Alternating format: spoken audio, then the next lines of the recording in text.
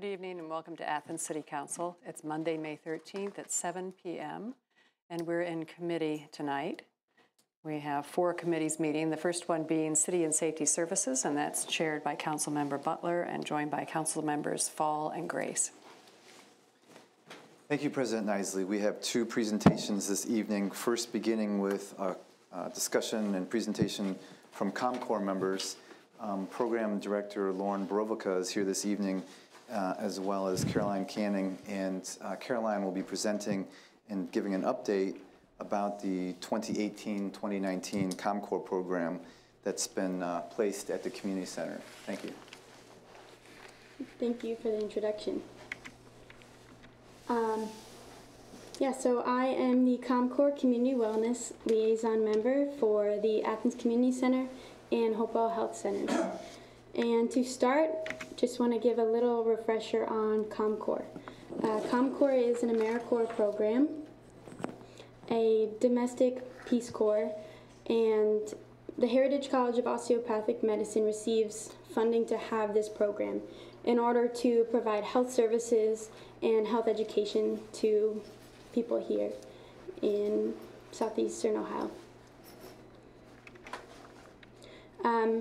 And some of the goals, so this is actually a really exciting time for the program because we're shifting focus to address more of the social determinants of health.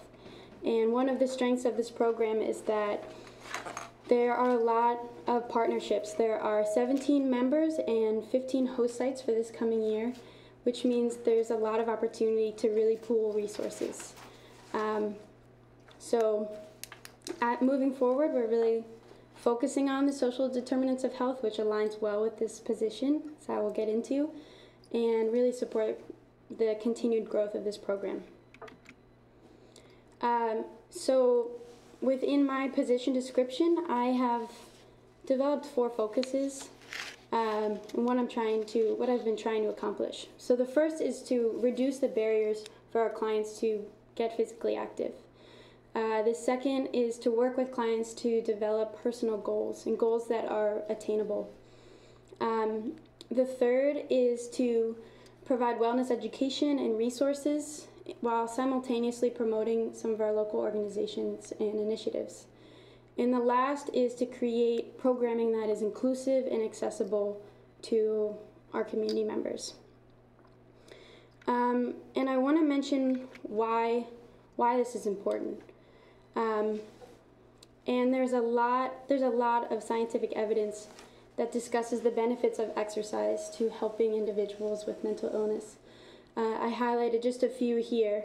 The first is a study looking at patients with schizophrenia that showed direct causal benefits of exercise once or twice a week on health and cardiovascular fitness, and actually reduced the need for other forms of care.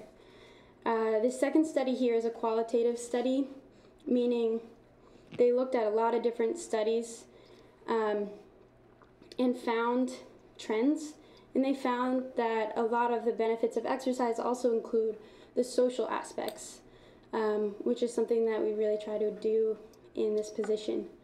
And the third is a study that talks about the benefits of professional support, or in this case, support in some capacity, having another person that can help maintain motivation for our clients. So that's where I come in. So going a little bit further into these goals and how I've really worked to accomplish them. The first, reducing barriers. So one way that I do that is working really closely with our wellness team at Hopewell Health Centers. And the wellness team is a grant-funded team that consists of RN care managers, dietitians, and our wellness consultant, Spencer Minnick, who is the former ComCore member and is an integral part of that teamwork in reducing barriers. And as a consultant, Spencer also brings clients to the community center. And together we work on creating an environment that is less intimidating, where people feel comfortable. Maybe they haven't worked out ever or in years. So I don't know how well you can see it, but in the bottom corner there is a map of the fitness center, because a lot of our clients will come in and say, I want to improve my balance, or I want to strengthen my upper body. So this is a way that can kind of break down the fitness room in a way by muscle groups. So it's one way to make people feel a little more comfortable about where they're starting and how they're working towards their goals. One last thing I want to highlight on this slide is this creating community. So Spencer Minnick started this group exercise class. So we have between 10 and 15 Hopewell members that come every Wednesday for this group exercise. And it's been an incredible thing because when we start, we'll talk about what we want to accomplish for that day. So someone may say, I want to walk today. Someone else will say, well, I do too. And automatically it creates that connection, that exercise buddy. And we had a similar circumstance happen with someone who said, well, one of my biggest barriers towards getting physically active is transportation. I don't have any way to get to the community center. And someone else in the group said, well, I can pick you up. We can come together on a different day. So there's so much potential for this program. So that's been exciting. My second goal is working on goal setting with my clients. So we follow a goal setting framework. It's called the SMART framework. And SMART is an acronym for specific, measurable, attainable, relevant, and time-bound goals. So that means when we sit down with our clients, we can say, based on where they are, an example is a client wanted to walk at least 5,000 steps 3 times a week. So that's an example. And I developed an incentive program as well. So this is a picture of a punch card that our clients receive. And anytime they come and meet with one of us or on their own and check in, they get a punch on their punch card, and then there are rewards that they can pick from. So it's a fun thing. And I quickly wanted to show a little, kind of give a face to what we're doing. So one of my clients, Rita, gave permission to highlight her journey and her progress. So this is Rita. And when we first started working together, we would do 4 laps around the track, which is about 1/3 of a mile. And we slowly worked up to about 9 laps. And then another community center person who comes around the same time every week said, I think you can do 1.5 miles. And I said, I think you can do 1.5 miles too. So the 3 of us went up to the track and we walked and we talked and we made it to 1.5 miles without stopping. And Rita was so proud and excited. We went back downstairs and Rita told our cashiers and told other people around what she had done. And she was really excited because she didn't think she could do it. And now we walk between 1.5 miles and 3 miles every week. And she knows she can do it, and she feels really proud of what she's been able to do. So this is a picture of Rita after we did our first 3-mile walk together. My third goal is to provide education and resources to community members. So I use a bulletin board as a platform. One thing that I do is I always share recipes, healthy recipes.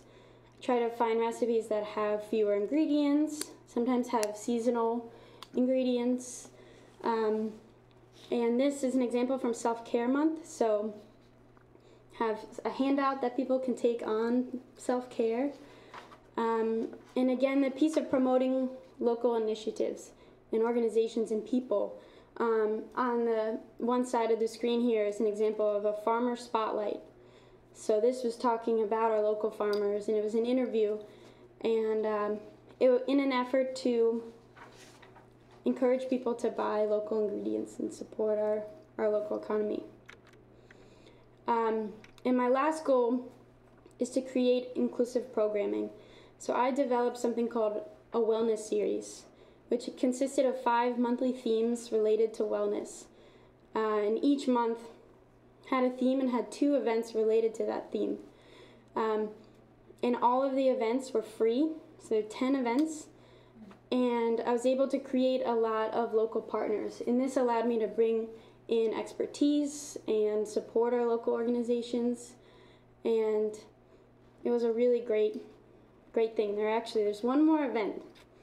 But this is an example of my Charity Miles Challenge that I put together for January. Charity Miles is an app that donates 25 cents for every mile a person walks, bikes, dances, runs, and it's donated by corporate sponsors. So it's not coming from anyone's own wallet, but it's still a way. It's sort of another form of motivation, an extrinsic motivation. So 25 people participated, and I set the goal that by the end of January, I was hoping we would move 1,000 miles. So by the end, we moved 1,017 miles and raised $254. So that was really exciting. And of course, an important aspect of this position is being able to continue its growth and allow the next member to make it their own, but build off of what I have done, what Spencer has done. So some of that is also collecting data, and I can get an idea of, interest and success. So this is data that just shows participation in the events. So for example, the health screening was very popular and something that I think would be good to do again. And we had a total of 159 participants for the first 8 events. Another metric that we looked at was community center utilization. How much our Hopewell patients are utilizing the community center. So you can see the general trend of growth. And on the left here, this is unique memberships. So between the first time frame and the second time frame, bookmarked by November to April, you can see there's over doubled increase in memberships that were started. In between this last time frame and the current time frame, there's 37% increase. And on the right-hand side of the screen is total Hopewell entries. And you can see that same pattern of growth, and it averages to about 10 punch-ins per client. So really looking at this growth, we want to allow it to continue to grow. And I think this is contingent on maintaining a really strong partnership between the community center and Hopewell Health Centers, and continuing to form relationships with local partners, the same ones and new ones, in order to provide services that are still accessible to our Hopewell members, community center patrons, and community members as a whole. And lastly, continuing to support ComCore as a program so that it can continue to be sustainable and effective here in Athens. And for the near future, my last Wellness Series event is over Memorial Day weekend. Pula-Palooza involves some free games, water-themed games, and trivia, and some healthy strawberry popsicles. Are there any questions? I have Yes. one comment, well, a couple comments. I think that this is really good. I've seen a lot more talk and people advertising ComCore a lot more, and I appreciate the push for the communication with the people. I also really appreciate the data collecting, because a lot of times we don't have enough data, but going forward, it looks like you're going to be putting an emphasis on that, and I really appreciate that. Thank you. Great, thank you. Any other comments? Yes, Councilmember Grace, Oh, go followed by ahead, President go ahead. Isley. I really appreciate the work you're doing, and thank you. And I was personally touched by seeing how much the personal interactions matter to you, and I think that that's a really great part of this program. And so thank you for your commitment and making those personal connections. Thank you. President Isley, yeah. Thank you. Just thanks for being here tonight, and we often see you at the community center, and it's great to see there's a lot of enthusiasm that's generated, and you can just tell with the people that come into the community center. One question, your ComCore is grant funded in part, and then part operating funds through the College of Medicine.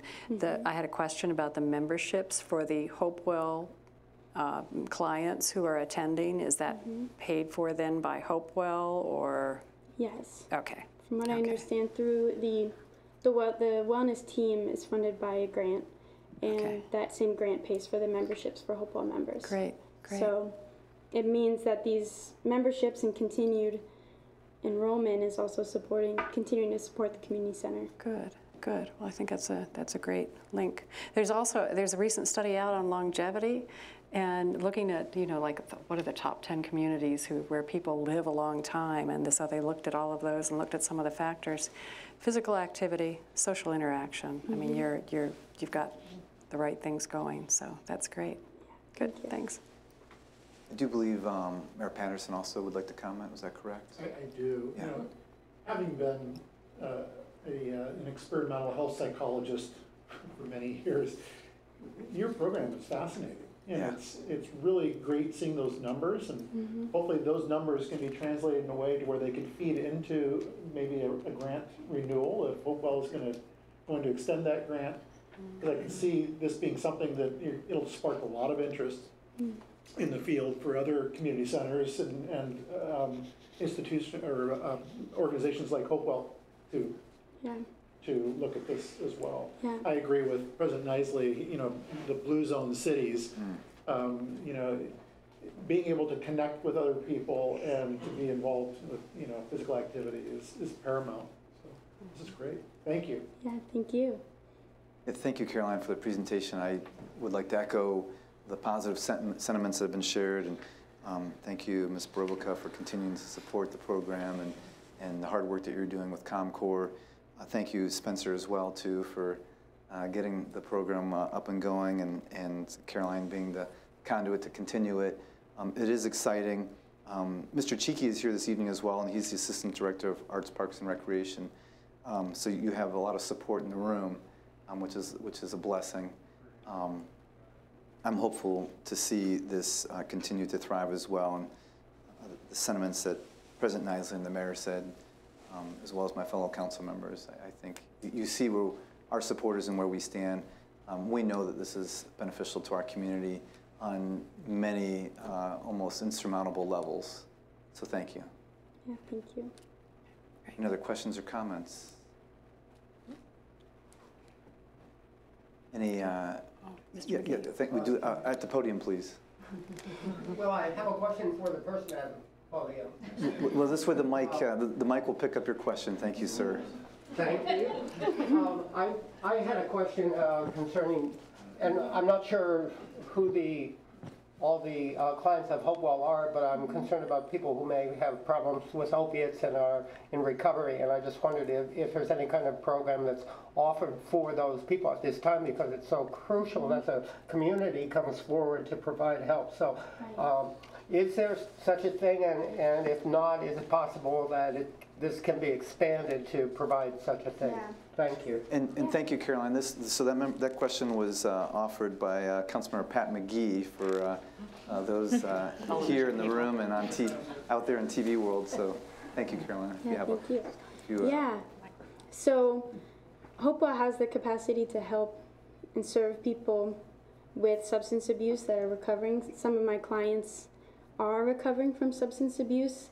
Another component of this program is that I can help clients that are Hopewell or not. So anyone who comes into the community center can also utilize the service. And because of the direction that ComCore is moving, there's continued support for addressing these needs and those needs in the county. So there's another position with integrated services that's doing a similar thing, and that will expand our capacity as a core. And there's another new position with Serenity Grove, which is a women's recovery home, sober living space. So that's another way that ComCore is really moving to address that need. Thank you. And I may have one request, because one of the things I think that's exciting about this is all the various partnerships. The College of Medicine, ComCore, the City of Athens with our community center, as well as Hopewell. And then if you could return to the slide that acknowledged the private sector that was also involved, some of the partnerships there. Thank you. So 7 local partners there as well. And I think this is relevant too, because it does take a village for all of us. Right. And a lot of these partners were very generous to do this for free, and so I really took the opportunity to appreciate what they're doing for the community, and also take the opportunity to really promote them as organizations or individuals. Thank you. Mm-hmm. Any other questions or comments? Seeing none, thank you very much. Thank you.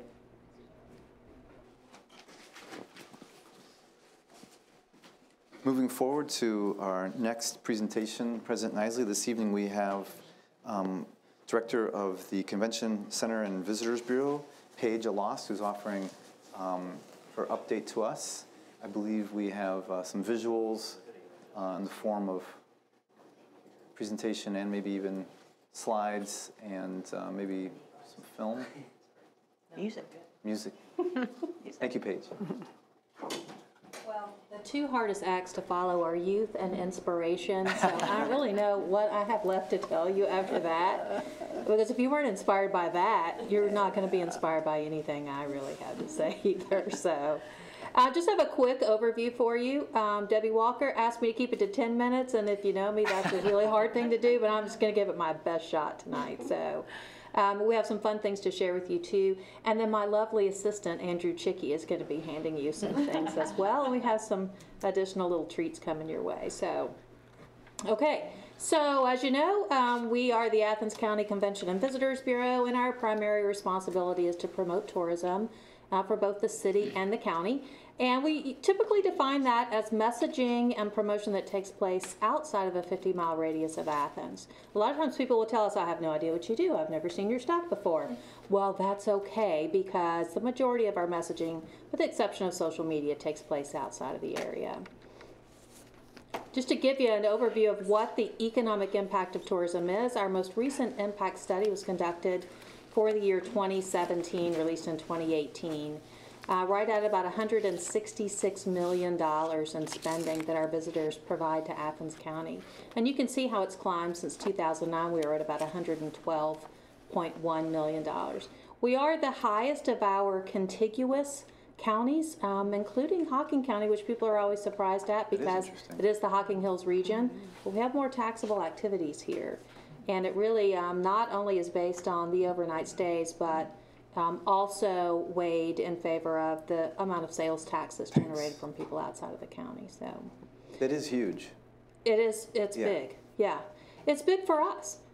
We employ 1 out of every 9 people in Athens County somewhere in the tourism industry.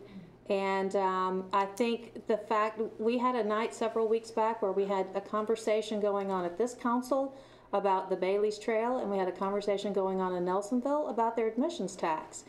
And people were like, oh my gosh, aren't you stressed out? Aren't you worried? I'm not worried at all. We're having a conversation about it. And it really reflects upon our local businesses' investment in tourism and the hospitality industry, and our elected officials in making a commitment to furthering that development and growth and supporting what the businesses really want to bring here. And what is great and natural and easy about Athens. So our lodging tax has also grown. Just to give you a clue, I started my job in 2006, and the bed tax income for us was $238,000 this year, or that year. So we have grown considerably in the number of rooms that we have, but we have also grown in the average daily rate, the amount of revenue our partners are able to make off of each room, and the number of room nights that we're booking. So that goes through 2017, and this takes us to 2018. So you'll see what we received from the City of Athens and their TGT last year, which was 50%, and what we received from the county last year too. Just to remind you, we received 90% of the county, 50% of the city. We used the prior year's income to formulate our budget for the year, so we're at a budget of $636,000. It seems like a really giant number compared to $238,000 in 2006. The bed tax has grown. Our partners have made significant investment, millions of dollars of investment in the product that we're able to offer in our lodging, in our attractions, our restaurants. And of course, the city and the county have made sizable contributions towards outdoor recreation and the arts that also encourage visitors to come here. Also, advertising has gotten more expensive, so we're grateful for our budget and for the fact that we're able to invest in this really positive messaging about our city and our county. So where does the money go?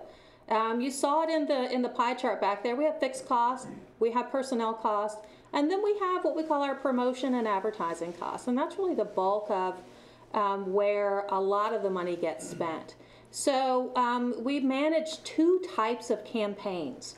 Our office sort of operates as an advertising agency would. So we develop both tourism products or specific experiences that people can engage in. And then we also manage what we call culture campaigns or lifestyle campaigns that are really based on what it's like to be here.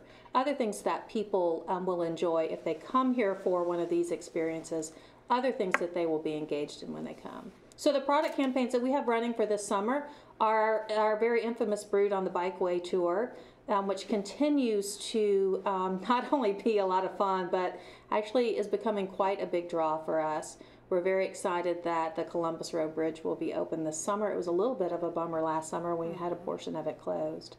But this brings people in from all parts of the Midwest to participate in this, and it's a great way to feature something that's really important to our community, the Bikeway, and also the breweries.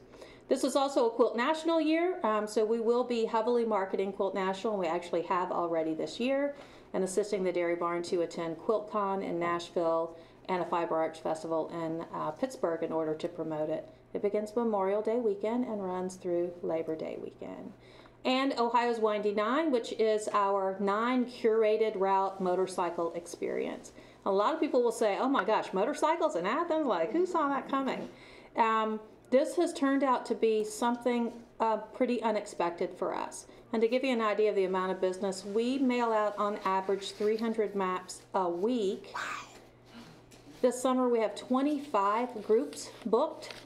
That will bring us about 630 room nights. Now that's not individual riders. This is groups of 10 or more that we know that are coming to stay in our hotels. And the majority of those groups do reach out to us for assistance. They want their patches. They want to stop at the visitor center. But this has been an incredible amount of growing business for us. It remains the only product of its kind in the state of Ohio. And we have some great partners helping us, locally Athens Sports Cycles, but nationally Roadrunner Magazine, which is a motorcycle touring magazine. They've been outstanding partners to us. And our hotel partners really love this product as well. So it's been a lot of work, but also a lot of really great, somewhat unexpected success. Paige, can you say the hotels, the amount of hotel rooms again for that one? It's about 630 room nights. And 25 groups, and these are 10 or more.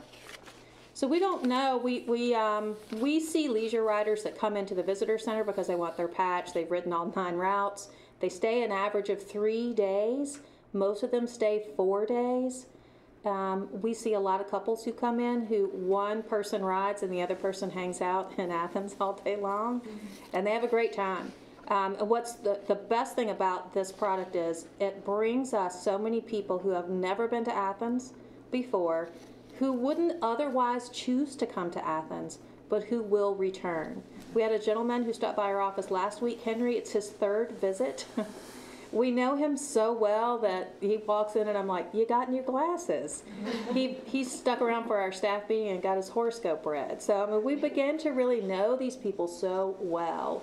And we form a relationship with them that encourages them to come back to Athens for other reasons and to share their experiences and being here with other people that they know, which then brings more people to us. So we also manage a couple of what we call culture campaigns. So this is where we really promote the quality of life that exists here. So you'll see some general Athens campaigns, particularly promoting bike riding this year. It continues to be a really big draw for us and a really important part of our local culture that we want to tell the story on.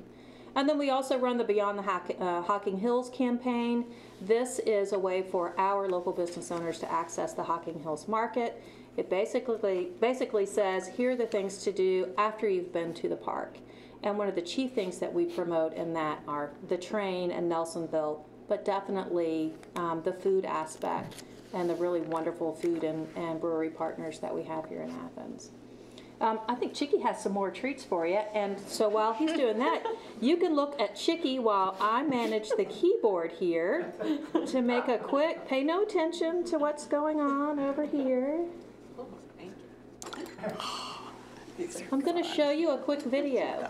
So we have some little fun treats coming around, and this shows you just how much we love our bike community. But in celebration of Athens being named in the top 20 bike communities in the U.S. by Bikes for People last week, and our celebration on the State House lawn where we promoted the Hockhocking Adena Bikeway, bike riding, Brewed on the Bikeway, and other things.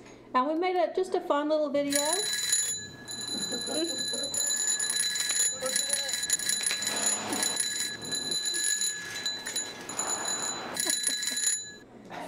So never tell your coworkers that you need a video for something and then expect them to not get right out there right away and get it done. Because, all right, now I have to work the internet and we'll see. Oh, more bell ringing. Okay. So then we also, again, do something really specific that's product oriented, like Brewed on the Bikeway.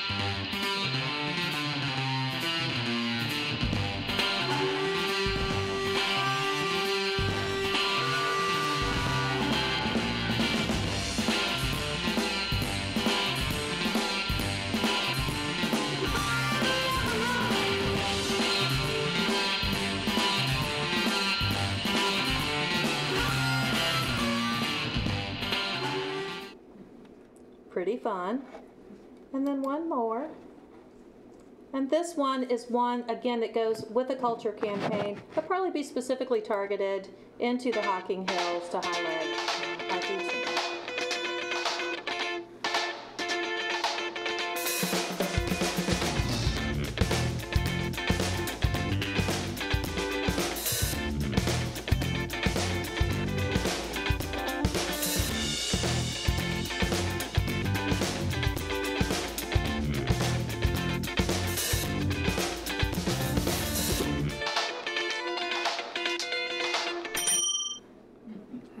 Are you seeing a bell theme forming? Because I am. And then we do have a Windy 9, a motorcycle video on here. It's 1.5 minutes long, so I'll spare you of that, that detail. Now let me see if I can get back to where I was. Here I am. Paige, I will acknowledge that I have not had dinner yet. I haven't either. I know. But that gives you an idea. So what happens is when we run these campaigns, we run them on a social platform with Facebook and Instagram and Twitter. We run them in print advertising based on what the ad and what the target audience is. We have a huge collection of digital ads, and I want to give a special thanks to our partners at The Messenger and Brick Street Media because they have done a great job in choosing audiences for us for our digital ads and then being able to reformulate those ads as they are in effect so that we can change those and either change the ads that are running or change the target so that we can make it more successful. The majority of these also have either a map or a brochure or a guide or a website that actually go along with them. So there's a whole package with each one of these campaigns that run. And really a special thanks to the staff because they're the ones that really kind of bring this together. And this is what we call communicating culture. You'll see it if you follow us on Instagram, if you follow us on Facebook. We have a lot of fun, and sometimes it's Joel's work. His photographs are amazing and recognizable almost instantly. But we also share a lot of the photographs that come to us from people who just love what's happening here, who come to visit here, who live here, and who go to school here. We're also doing a lot of partnership engagement. As you know, we hired a partnership engagement manager, Boone Troyer, last July, and his work has really been paying off, I think, not only for our organization, but for our partners as well. So he manages a series of monthly meetings with our lodging partners, our food and libation partners, our Nelsonville group. We have a quarterly mingling artist group, and of course our board meets each week as well, or each month. We have a Tourism Partners newsletter. If you don't receive that already, you can go on our website, and up at the very top, there's a newsletter link, and you can sign up to receive that. It goes out at a minimum of once a month. If there's special announcements or things that are going on, it'll go off more consistently than that. And then, of course, Boone is also in charge of our Absolutely Athens Award. It's probably one of my most favorite things that we've done. And it's a chance for us to really recognize people who work the front line, who are greeting visitors, who are working directly with our local residents, who aren't the owners, who aren't the creators, but who are the people that get this stuff done. And so we've had 6 awards in our community so far. We make 1 award each month, and you can nominate them through a link that appears in the Tourism Partners newsletter. I will tell you, I have cried at every one of them. But it's just nice. It's a nice little time out to be able to reward and thank someone for the spirit that they carry forth when they deal all day long with people that they don't know. Sometimes it's people they know. But you know, on those peak weekends, it gets hard to keep a smile on your face. It is really hard work. It's very stressful. And we really want to take some time out each month to thank those people who do that extra work, who go the extra mile. And the nominations are made by people in the community, which makes it all the more better. Can't say enough about the people that I get to work with. You'll see everybody, including Candy from Tammy's. This is part of our Diner Day Wednesday. I think even Chickie's been with us on one of those days. Yeah, maybe. You won't see Joel in this picture because he's always behind the camera and there are very few pictures of him. But I can't say enough about the work that they do. Some are full-time, some are part-time. All of them give a lot of heart and soul to what it is they do. And I'm very proud of their work. And of course, I always end with this slide. Why is it important? Why do we do it? Why is it important for anybody else who lives here or works here? Why should anybody care about tourism? That's for somebody who doesn't live here. And it all goes back to that halo effect. And this is groundbreaking research that was conducted a couple of years back that basically looked at the relationship between tourism marketing and who else it benefited in the community. What did it make that visitor feel when they were there? They respond to an ad enough to visit a destination, and then how did they feel when they were in that destination? So we know that our tourism messaging also promotes Athens and Athens County and Southeast Ohio as a good place to start a business, a good place to start a career, a good place to attend college, a good place to retire, and a good place to purchase a vacation home. And those are all important messages for us. Not our primary messages, but a byproduct of what we do. And for us, when we look at the investment that so many other organizations make and so many private businesses make in this region, and we look at the efforts of our counterparts at ACENET and Rural Action and the Economic Development Council, it makes it very important for us to put forth a really positive message that reaches all of those little nooks and crannies, the best way that we can communicate about Athens County and Southeast Ohio. That was my last slide. How did I do, Debbie Walker? 10 minutes? I don't know. Close. Any questions? No one rang their bell. Oh, yeah. Wow. Now we can. I was going to. Thanks. There you go. And Paige, let me apologize. What I meant in my comment about that I hadn't had dinner yet is that the video of the food was good, isn't it? Yes, absolutely scrumptious. It's good. That's Joel Prince's enticing work, and I don't know. The guy just is able to capture, I think, the real essence of our community and the spirit of what our community is about. And I'm really proud of the work he does. I'm proud of the work that they all do. But when you see it in video, it makes it a little more emotional. So a little more, I guess you just feel the weight of it. So. Any other questions? Well, I have more of a comment. I'm on the board with you, and I get to see the background of you guys working together, and it's awesome. It's my favorite board meeting to go to. And I think that we cannot emphasize enough the green, open space, conservation, recreational aspect that we have. And it comes in from all sorts, from Wayne to the parks that the city has and the greater parks that are around us.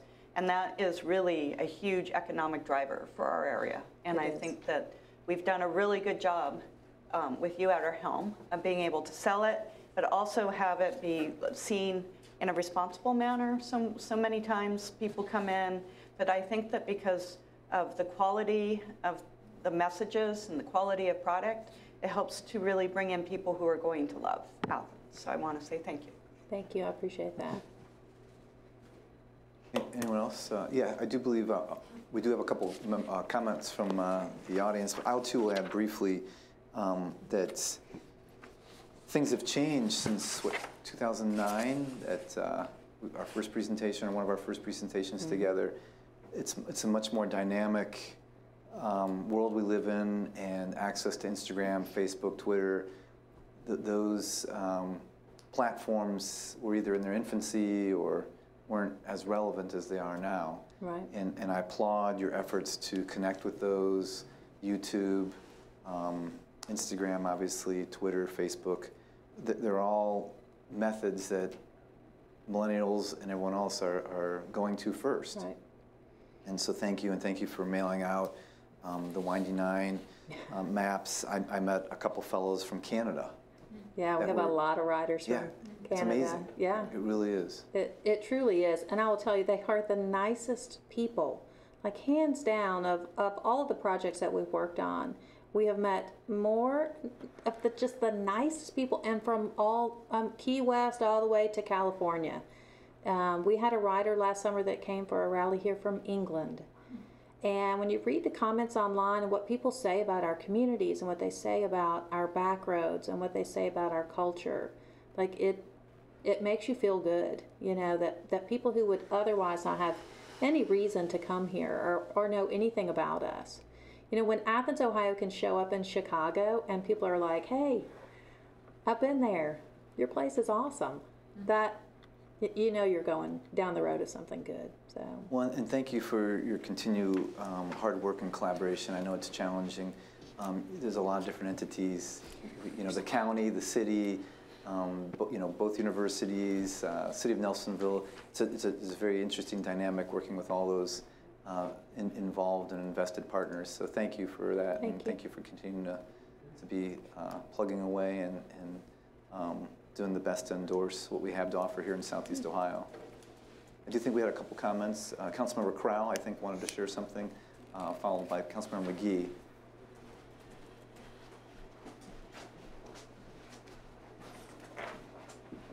Sam Crowell, 4 Sunnyside Drive. Motorcycles are really cool, but I wanted to just briefly talk about the other bikes.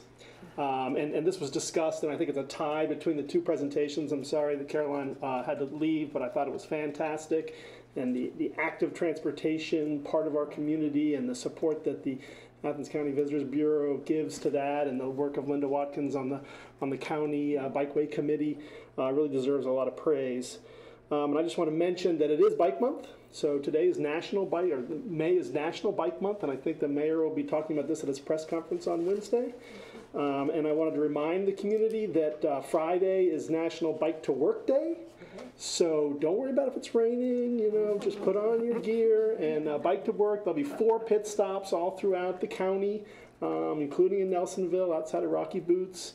4 stops in Athens. Here at the courthouse, you can learn how to load your bicycle onto a Athens public transportation bus without having to worry about, you know, being rushed.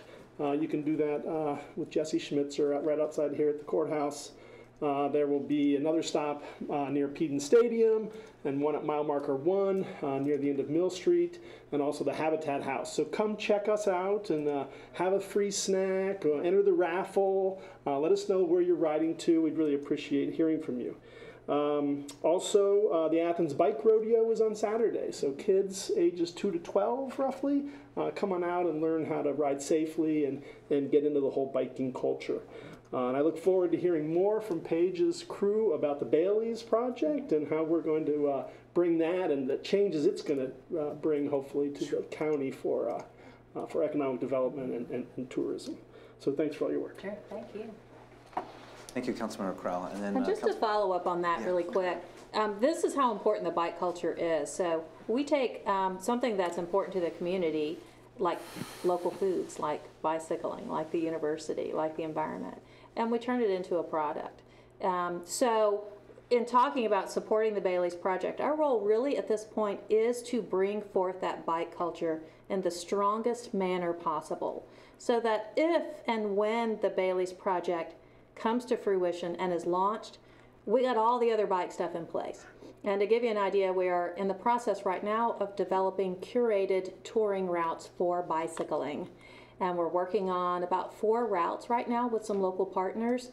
It's actually following the same model that we follow with the Windy Nine, but a curated route, letting people know what to see along the way, where to turn, how to enjoy it, and just building that bike culture and that bike product for us is the top of the list of things that we are sort of looking to the future on. So it's a really great point, and I appreciate it.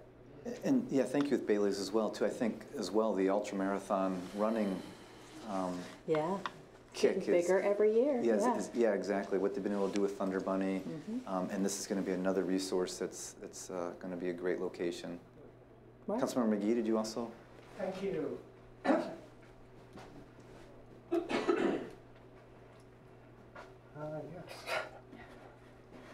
Patrick McGee, City Council. First, I'd like to say I really appreciate what you do. It's remarkable. I just had some questions for you, and I think it would be a good time to ask these. The first question, there's actually 4 of them, so I was trying to keep them in order. The first question is, as far as seasonal, I would assume that summertime is by far the most productive for the seasons, and I just wondered if I'm right on that, or whether any of the other seasons are even close to generating tourism.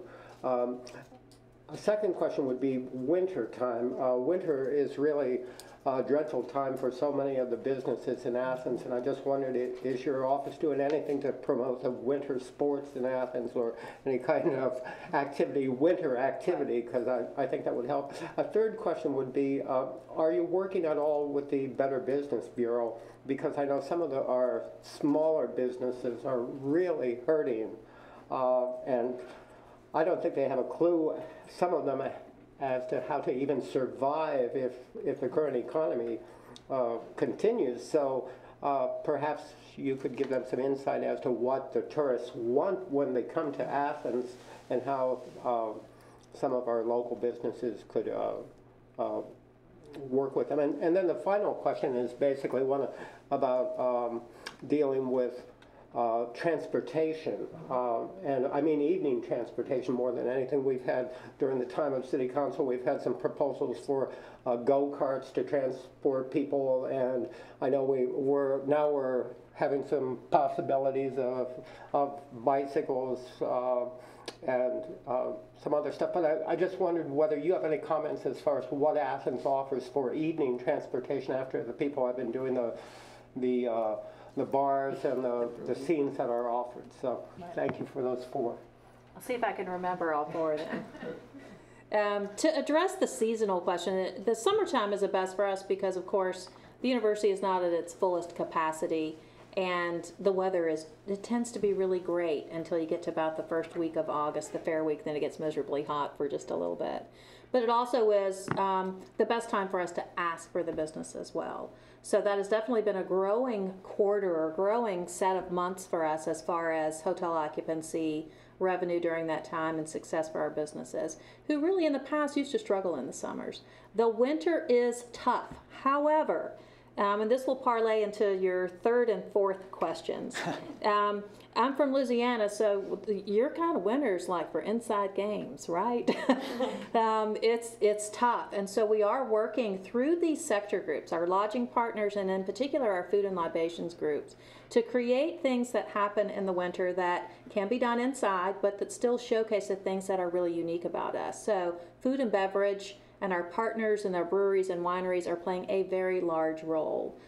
Through that food and libation sector group, you're going to see a trial run of a restaurant week in early September, and our goal is to be able to host a winter restaurant week, possibly the 3rd or 4th week of January the following year, which again would be a reason to create something that happens during that winter time that isn't weather contingent or outdoors contingent. We still have a lot of people who like outdoor recreation in the winter. I don't get it, but we still have a lot of people who like it, so. Paige, I'm sorry, what is a winter restaurant week, or what might a restaurant week mean? Well, we're working on that right now, but basically we want our food partners to come forward and have a week to celebrate what they do. So we're doing it in September when the students come back and we're at sort of full capacity, and a chance to sort of run through it. And they're either going to feature a specific kind of menu or a specific kind of dish, or they're just going to highlight special offerings that appear on their menu all the time. But we really want them to mobilize, and I want to give them so much credit for coming to a meeting every month when they have so many other things going on, and really brainstorming about how they can promote themselves together. And it's not a 30-mile meal thing. It's not a, oh, you have to carry something local. Restaurant Week is about what do you have to serve, what makes your restaurant unique, and how can we get new people in your door. So we're going to use that one that we're going to host in September as a model for something that might be a great wintertime event. But definitely that winter time, that January, February, March, early March, is a hot topic of conversation at those sector meetings, both for our lodging partners and our food and libation partners. And the sector meetings were created to be able to work with small businesses to help them identify when their struggles are. You know, there's a seasonality to tourism here, and understanding what the seasonality of their business is, and understanding when they need the business and when they don't need the business. And it's not just for the lodging partners, but it's for our very small restaurant and food truck partners. It's for those that are artists who are trying to find access to market and a place to be able to sell their product at.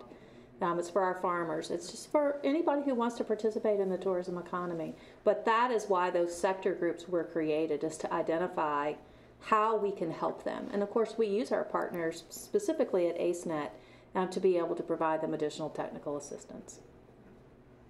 Did I get all 4 questions in there? Oh, there was the transportation one too. Transportation, that is a really great question. So actually, we've met with HapCap and GoBus because we want to see what a carless experience in Athens looks like. And so using that combination of what is the late night transportation, what is the day transportation, what does the city bus look like, where can you really ride a bike here, especially for someone who might be a bike novice.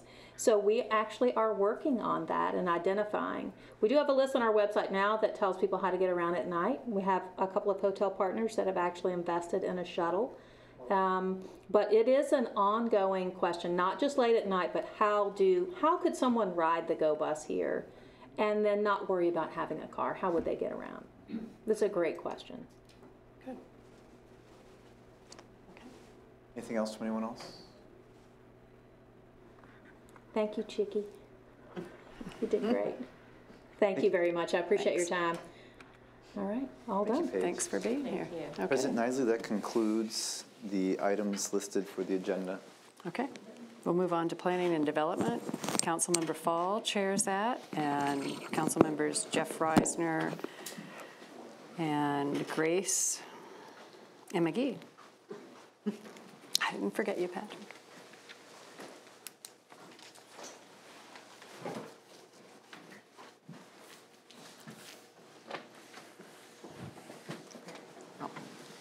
First item on our list is changes suggested by Planning Commission recommendation with a special use permit having to deal with wireless infrastructure placement. Do you have some background to that? Would you like to put forward what the Planning Commission was anticipating there on that one? I absolutely do. There's some language, hopefully before you, if not, you'll be getting it soon, but I believe it's before you, that City Planner Paul Logue, as well as the interim director from Code, Lance Allison, were they, based on our recommendation, we were seeing lots and lots of non-major modifications to the tall towers around the city. And these were basically antenna swap outs where they were going onto the towers with upgraded antennas and coming to us and wanting us to approve it so they could put them on the towers themselves.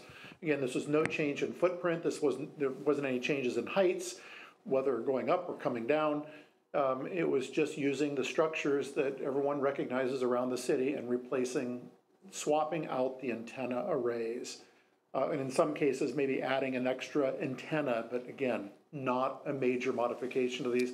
And so what we recommended was for the code office and our city planner to come up with some modifications to the language to where the code office can review these and approve these without it having to go before the planning commission, because they were coming up time and time again, and they were always being approved because there wasn't anything being changed, altering the towers that was major in nature.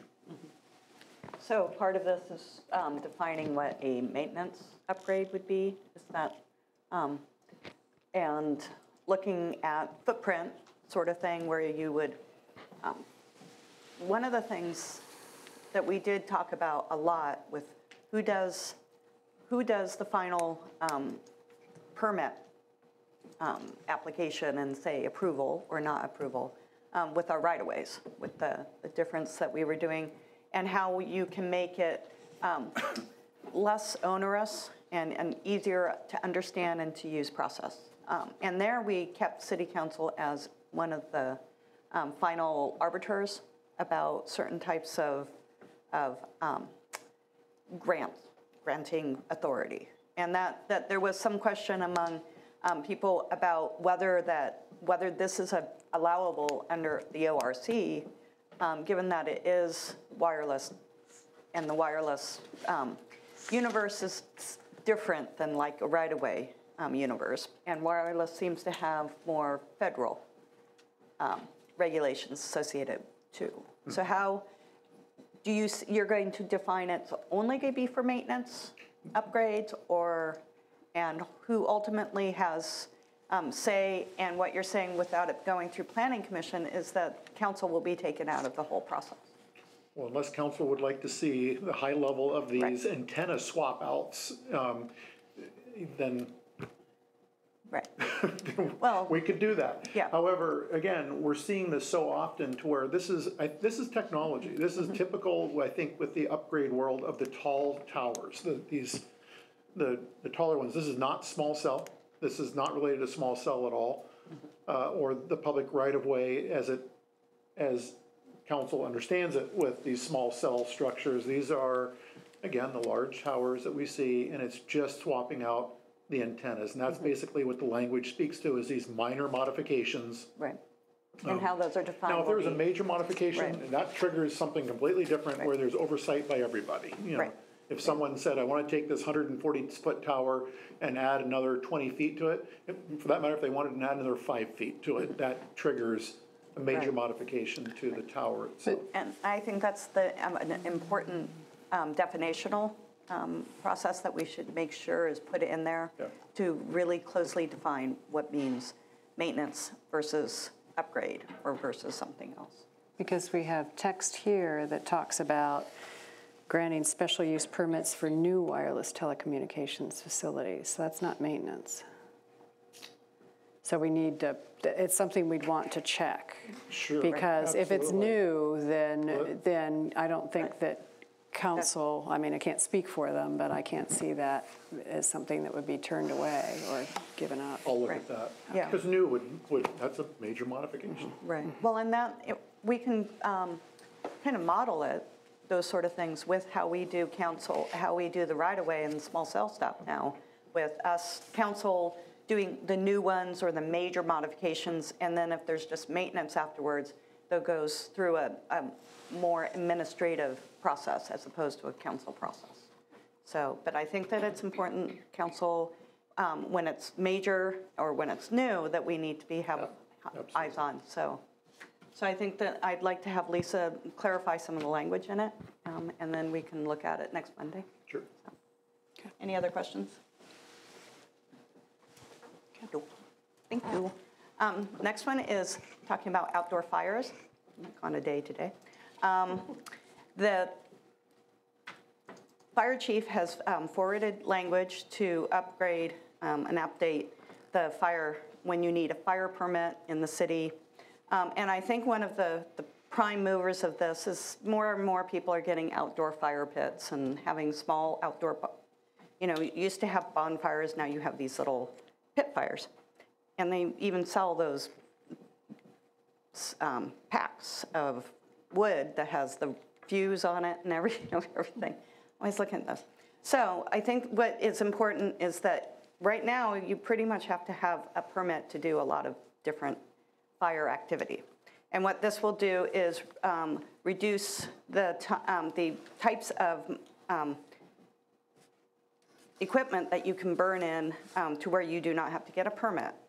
However, and so that would be fire in a charcoal grill, an improved covered metal container or incinerator of not more than 1/2 inch mesh, in an outdoor fireplace or grill with not less than 1/2 inch mesh screen that covers it, and that it's an approved construction approved by the fire chief. And that there's some requirements about what would be burnt in these equipment, where it's only clean, seasoned wood, firewood, meaning no garbage, no plastics, no red cups. Seasoned wood, I would say it should be like pest-free wood. It's better to always burn local wood because we don't want to bring in various creepy crawlies that infect our wood. And that the fire chief or his designee will do permitting, and that there's 2 sections added, and basically these are safety sections that when there's a smog alert or high winds or other various types of warnings, that you will not be able to burn. In those circumstances, prolonged drought conditions, and that will be, if the EPA are saying that it's bad air days, those sort of things. And that if you have one of these open burning bonfire, recreational fires, that there will be somebody at the fire, over 18, all the time, and that there's some kind of way to put it out. Burn, a water barrel, fire extinguisher, garden hose, a water truck shall be available, and that they should not burn for more than 3 hours. So it's making it so that you can have those fire pits. Questions?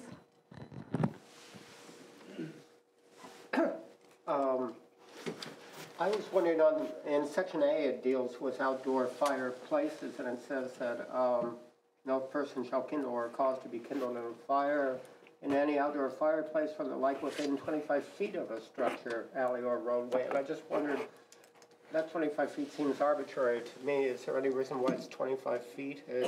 If it's a viable outdoor fireplace as opposed to a fire pit, it would seem to me that there shouldn't be any reason why it can't be either connected to a patio or a home. Right. I think that would be something that I would have Chief Reimer answer, since this is his language that he's put forward. He is our resident expert. I'm certainly not one. So we can get that to him before next week. Thank you. Right. We'll look into that. It might be something coming through from the fire marshal. Yeah. I'll look into it. Thank you. Yeah. So, other questions? So, this should be coming forward on Monday also. Then there's kind of 2 housekeeping. The local board of tax review that we had amended to Title 15, we would like to amend it now to Title 17. So it's just taking everything that says 15.00 or 15.01 and putting it into Title 17 because Title 15 is going away.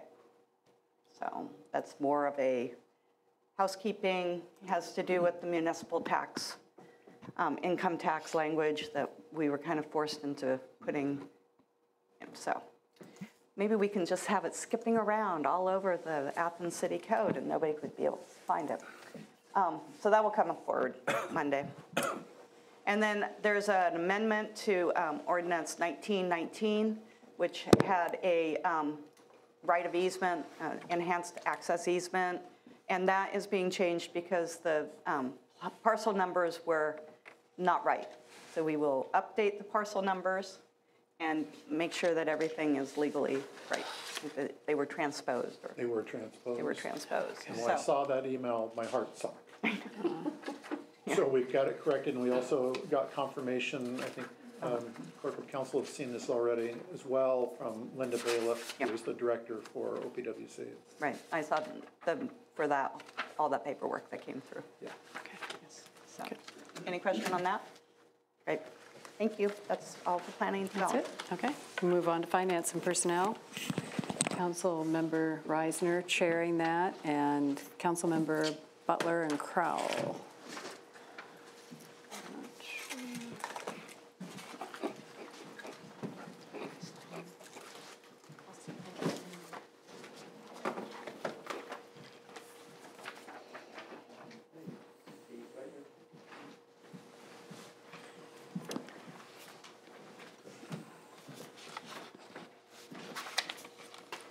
We could go ahead.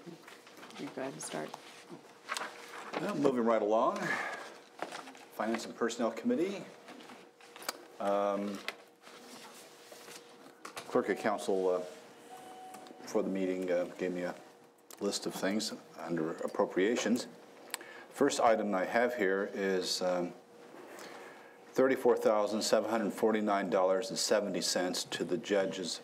This means the municipal court judge computer fund for grant funds received from the Ohio Supreme Court for additional improvements to the municipal court case management system, that being a computer system. So if there's no reason not to, then next Monday we'll bring this forward. I haven't heard anything back from the auditor on this, so I assume that she's been informed. Second item, $14,000 to the Athens City Enhancement Fund for fireworks, America in Bloom, microgrants, and public art. These all seem very worthy things. Does anyone? Blown up the art.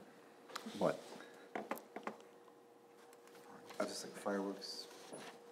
Fireworks, America in Bloom, not boom, but bloom, microgrants, and public art.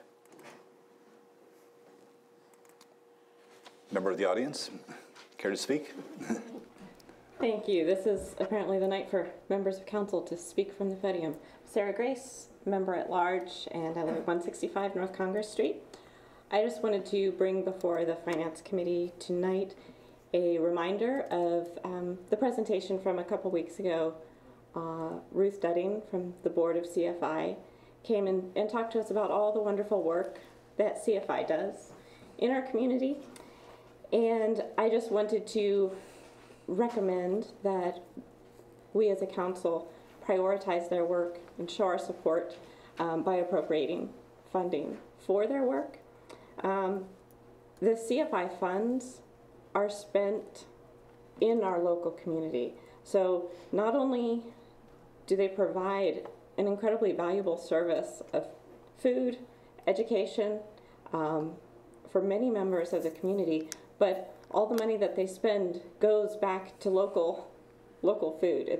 It goes into the farmers market, to the produce auction. So it's staying right here and supporting the local economy and our local food producers. And the work that they do is absolutely supported by the Athens Sustainability Action Plan. We have in there that it's the goal for the city to support sustainable food production, and that's absolutely an effort that is key to CFI.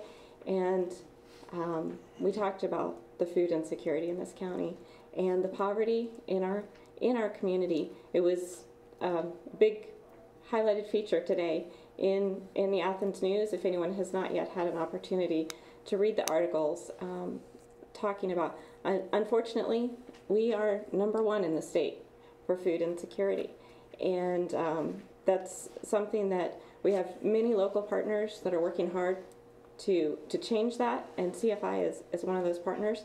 And if anyone has any questions, the brand new executive director of CFI, Marianne Martinez, is here if anyone would like to speak or direct questions to her. But she was gracious enough to come for that purpose. But I wanted to bring it before the Finance Committee.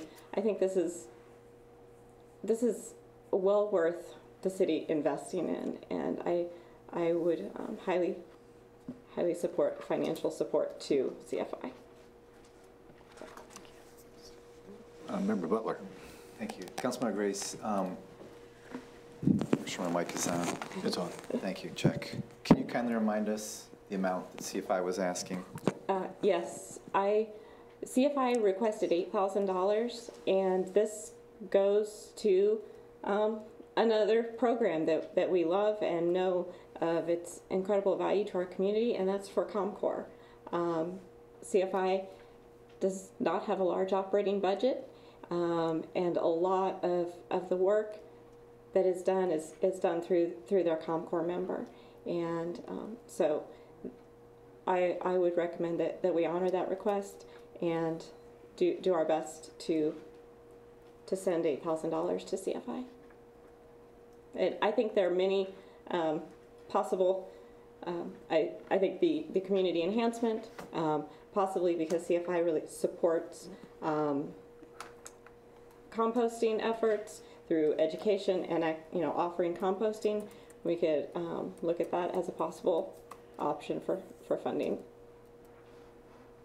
Member Kraft, you have anything? Well, thank you, Member Grace. I find myself in complete agreement with you. Thank you.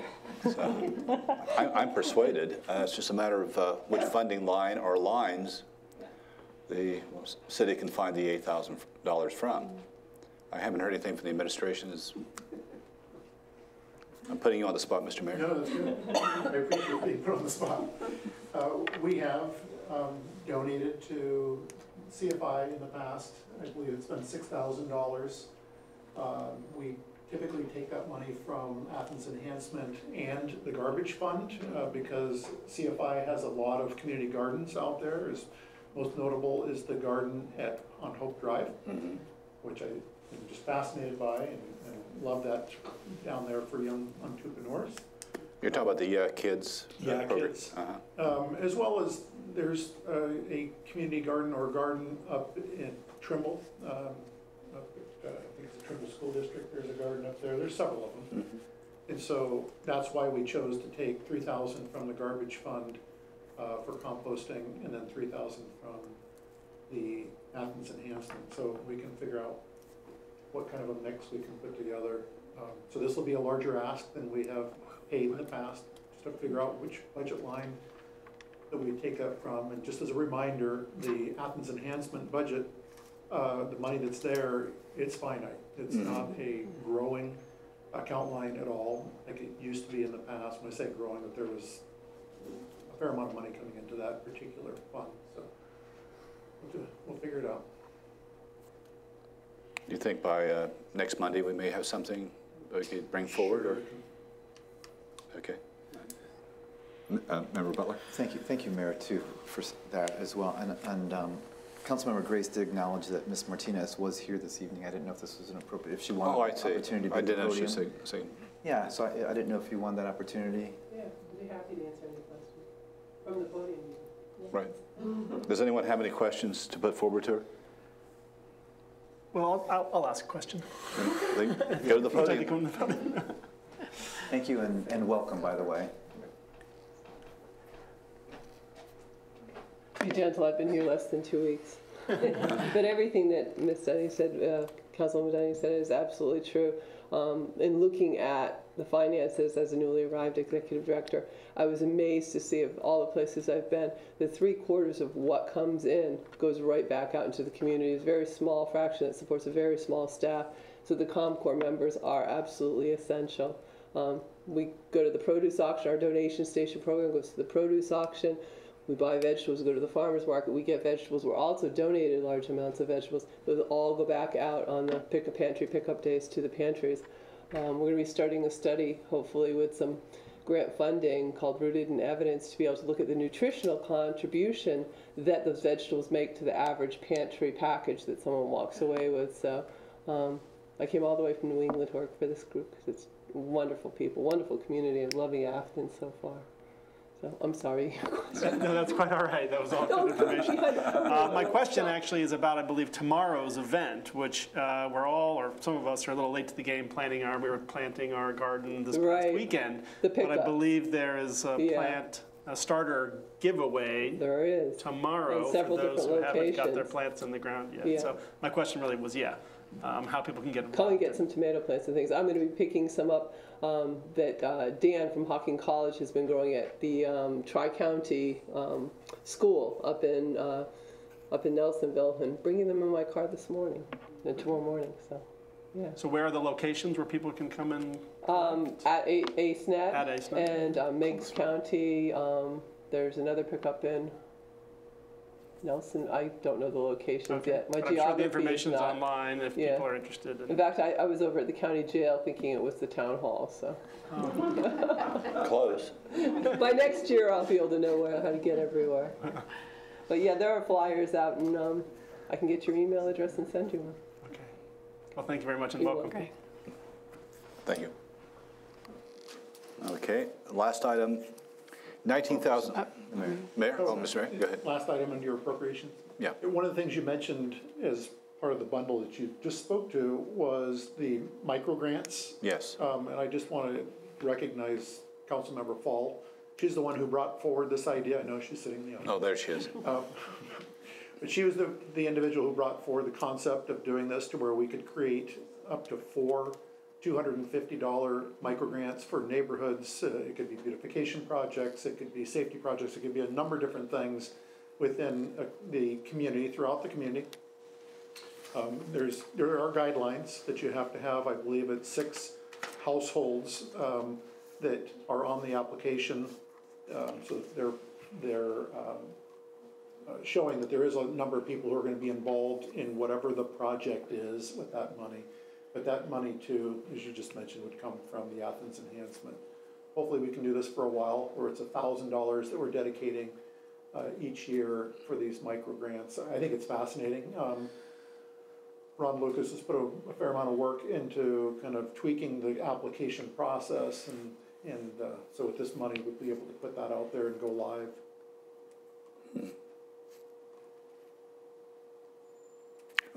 Yeah, it really does sound interesting. I'm just thinking of a couple of ideas. Maybe I'll apply for a grant. Well, that brings the last item on that, the public art. How much or is the administration thinking about putting towards public art from this $14,000? I'm not sure about that particular piece. Okay. Anyone else have any idea? I guess we're talking about statues or paintings or topiary or what? I'm drawing a complete blank on I was trying to that think for the arts. I was trying to think if it was related to the Municipal Arts Commission. Clerk? To be clarified. Okay, we need to double check. Okay. Is it for the sewer? The project, the mural projects? No? Okay. No, that had already been budgeted. Yeah, that was done, yeah. Okay. And We'll figure it out, Wayne. Oh, sorry. President And Nyssen. Councilmember Reisner, was there also, did you mention America in Bloom? Yes. And what was the amount? I'm sorry. There weren't amounts. There's no amount, it's just total. The one amount. I understand now. Okay. So it was a summary number of which those things would be itemized out. Yeah, that would be helpful. Well, we know to how have much the detail. micro grants are going to be, so. Back out the other Yeah, two. see how the $13,000. We'll get that out of mind. Okay. Now I'll be reminded what art project we're talking about. Okay, last but not least, $19,000 to the Internal Service Fund for internal phone system, quote, cost savings, unquote, project. So we're spending $19,000 to save money. Yeah, spend money to save money. Oh, okay. Just wondered. We're talking about the city system, okay, obviously. So bring that forward on Monday, have something ready. Questions on that? Why we need telephones? Okay. Would this by any chance have anything to do with the fact that there are telephone numbers and lines within the city that have not been used or are just sort of lying idle and it's time to sort of get rid of them? No, but we did do a kind of a deep dive with identifying phone lines that we were actually paying to keep active, but doing an inventory to find out, are they all being used? And we identified 28 phone lines in the city of Athens that were not being used. And there's going to be savings with that because those have been deactivated. We also found out after the fact that, I think there was maybe one or two that was, oops, no, that's being used. Okay, And, but that happens. I'll share a real quick story, and that is that in talking with the mayor of Belle Cree, they had identified a phone line that they had been paying for many, many years that was a line that went out to a wellhead that was no longer operational. So there's a phone out in the middle of the field. Just a phone line, not technically a phone. But anyway, so we've identified some significant savings from those. This in turn is upgrading our ShoreTel system to MyTel. So there's an upgrade there. In the long run, there's going to be savings with that as well. Okay. All right. That's all I have. Great. We have one last item for everyone, the Committee of the Whole.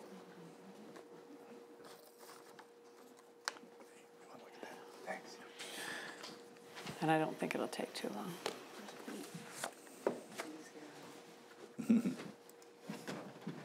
And this item is for the NOPEC Energized Community Grant. And this is something to which the city applied to last year. It was a $12,000 grant program, and that did solar-powered lights for our bus shelters last year. And I believe that this year's project then is going to be purchasing portable solar-powered personal device charging stations to go on the benches. Correct? That's correct.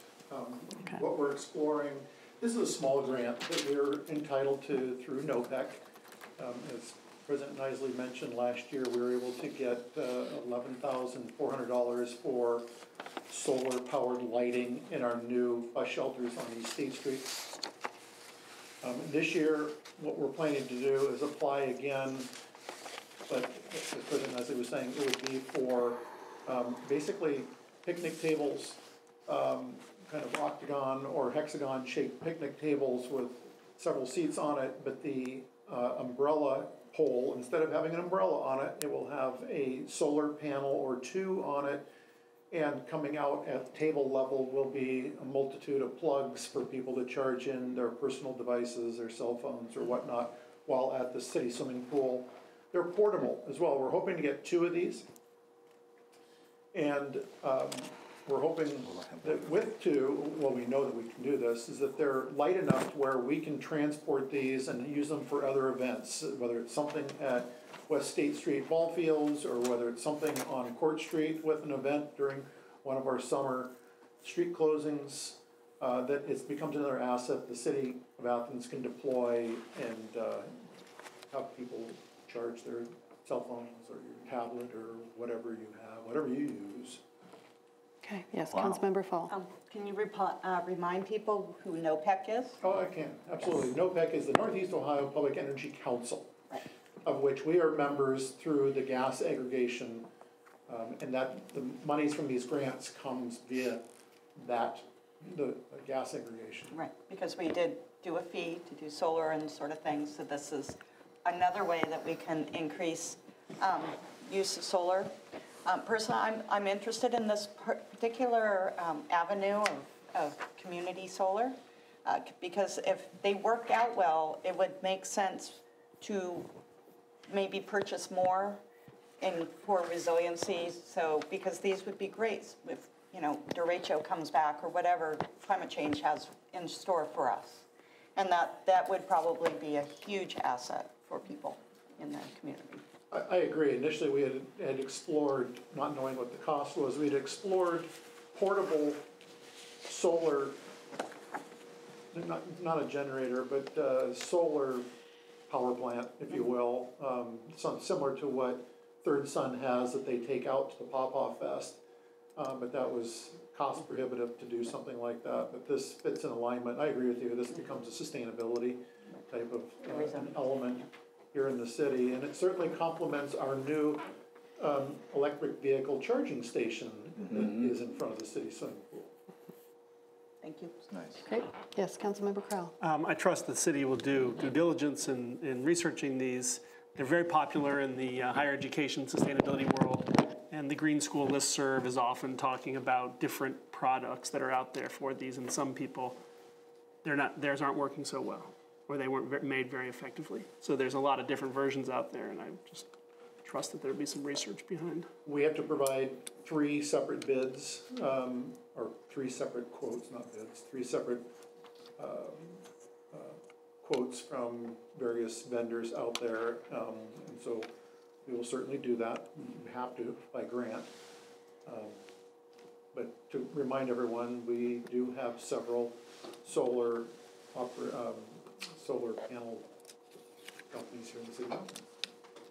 We'll look at all of them. Councilmember Crowell, if you have information Well, that yeah. or could get that would be really helpful. I mean, for things that the are products that I've working. seen are I don't believe are made by the local solar companies. You know, these are manufactured products that have the panels on the umbrella, but I don't believe our local companies make that product. We do. We have one solar vendor here in the city of Athens that makes a solar charging station, portable solar charging station. Good to know. Good. Any other questions or comments? If not, we stand adjourned at 8:27 p.m. and we'll see you all next Monday. Thank you very much.